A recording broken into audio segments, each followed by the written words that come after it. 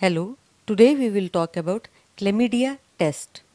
What is Chlamydia disease, how it spreads, what lab test can be done for its diagnosis. About this, some basic information I shall give you. What is Chlamydia? Chlamydia is a sexually transmitted disease. The causative organism for this disease is Chlamydia trachomatis. What are signs and symptoms of Chlamydia disease?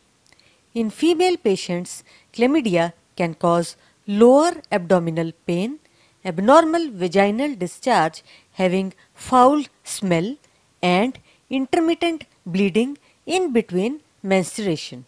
In male patients, it can cause painful urination, pus or whitish discharge from penis, and pain in testicles. In both males and females, chlamydia can also cause anal itching and pain. How are these tests done? These tests can be done on two types of samples. First is urine sample, for which a morning sample of urine is preferred. Other type of sample is a direct sample which is collected by the physician in form of a swab. This swab can be taken from cervix or vagina of a female, urethra of a male, and rectum of both males and females. Is there any special instruction given before the test?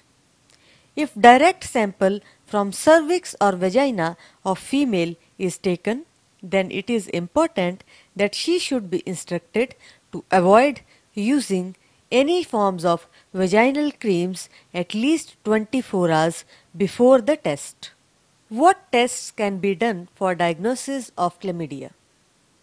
For diagnosis of chlamydia, two types of tests can be done: chlamydia culture and nucleic acid amplification test. Nucleic acid amplification tests are sensitive and specific. An example of this include PCR or polymerase chain reaction. Chlamydia culture can take a few days before the patient receives the report. How are the results interpreted? The results are given as positive or negative for chlamydia infection.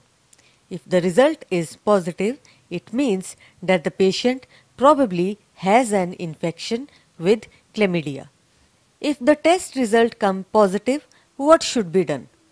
Chlamydia is an easily treatable disease and antibiotics are given for its treatment, so the patient should consult physician so as to get treated promptly.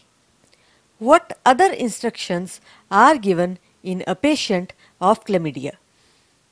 As chlamydia is a sexually transmitted disease, if it comes out to be positive in the patient, it is advised that the patient should also get tested for other sexually transmitted diseases like HIV, hepatitis B, etc. Also, chlamydia infection increases the risk of other STDs, so safe sex is important in patients of chlamydia.